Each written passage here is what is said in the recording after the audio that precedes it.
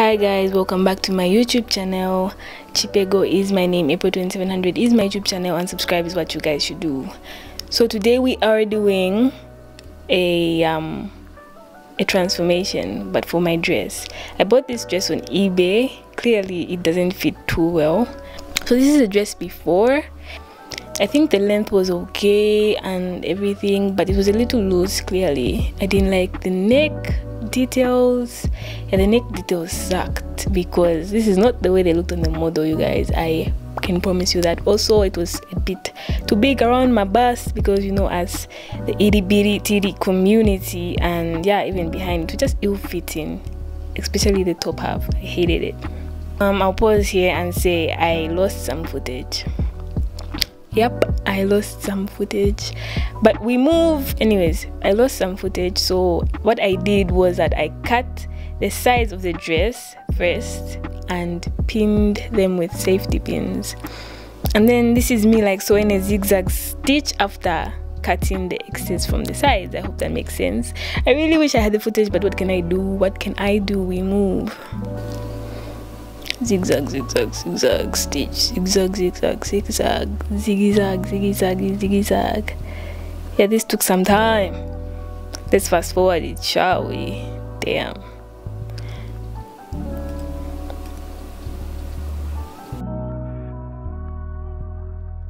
Okay, after I was done with one side, I switched it to the other side and I did the same zigzag stitch all the way down the dress. I started by back stitching because they say always back stitch, and then I just went straight down the dress.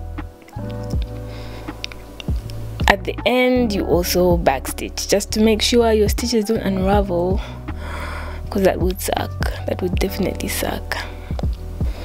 Voiceovers are so weird. Okay, after that I simply laid the dress down, and I wanted to get rid of the top half, the part I didn't like, remember? So what I did was, did I pin it yet? I don't think so.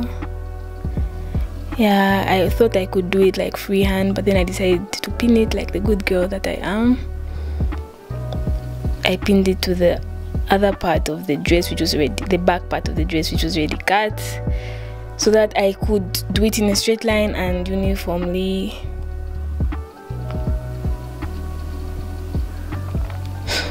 Yeah, that's me pinning it, and then I simply got my scissors and cut the dress where I wanted it cut.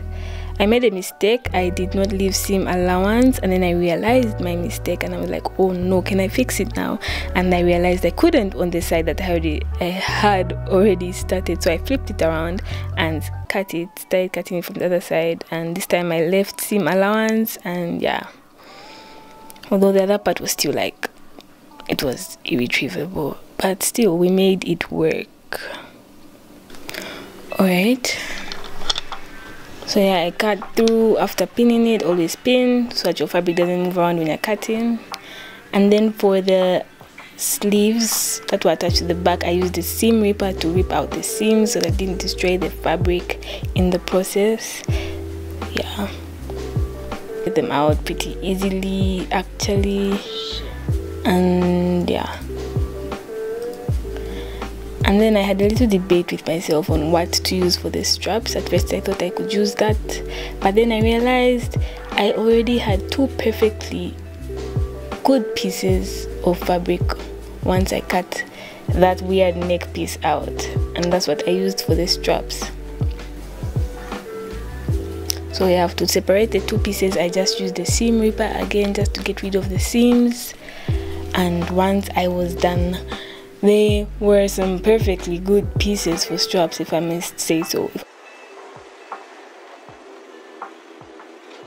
Then I decided that using one for a whole one would be like such a thick strap, and I wasn't about to get thick straps, so I actually needed only one, you guys, one. So I ripped out the seams that made one of the things, and then I cut it in half. Yeah, so then I was done Hooray. Seam ripping takes a lot of patience because wow, you guys. After that, I folded one piece like 4 times so that I could make a strap, and I did a straight stitch, not a zigzag stitch, a straight stitch right down to like seal it, you guys. I'm sure you know what I'm doing, what I'm saying. And then I did the same for the other item, and now it was time to like hem the top part and attach my straps to the dress.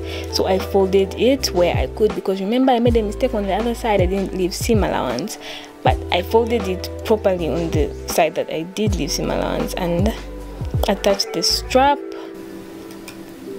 And then I went to my trusty sewing machine. My sewing machine's name is Clementine, by the way. So I went to Clementine and I removed that other part which you've seen me remove, so that it would be easy for me to like sew the hem of the neckline.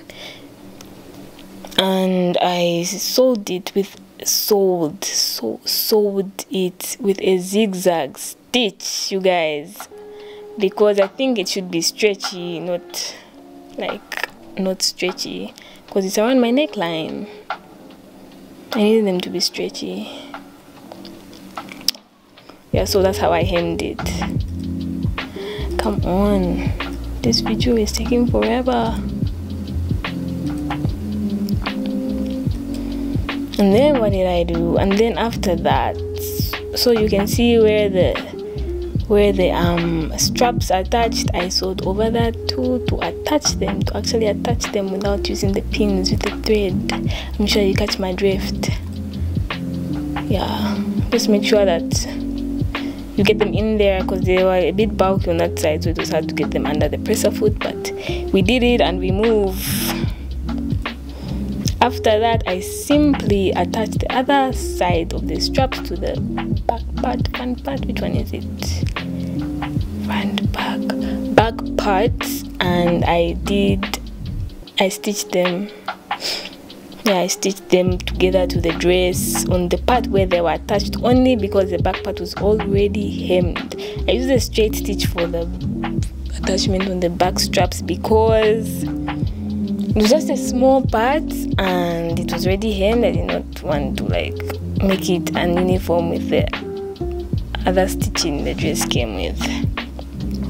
After that, I was practically done, you guys. I was done. Can you believe it?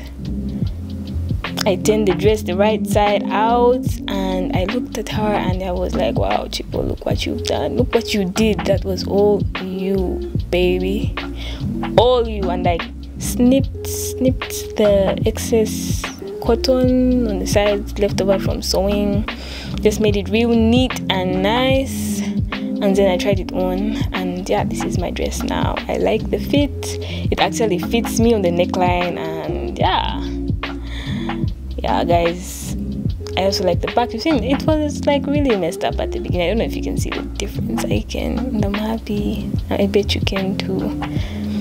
So yeah, thank you for watching my video, guys, and let me know in the comments if you want more videos like this, because I'm going to be like, what do they call it, pimping most of my clothes now that I have a sewing machine, now that I have Clementine. And yeah, let me know if you want me to be taking videos of that process, and if you're interested in watching such things. Thank you for watching. Subscribe. Bye.